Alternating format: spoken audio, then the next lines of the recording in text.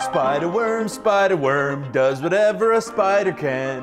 What's up, everybody? Patrick Jones, this is your Buzz 16. Watch out! Here comes the spider worm. That's right, people. Genetically modified silkworms with the power of spiders. More precisely, the ability to make silk as strong as spider silk.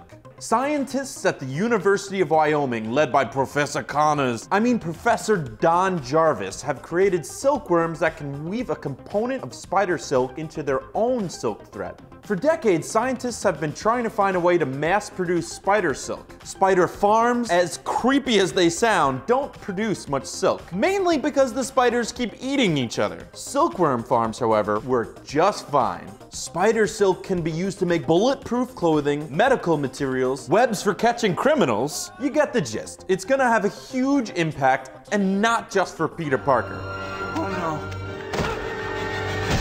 Buzz 60. Now you know, pass it on.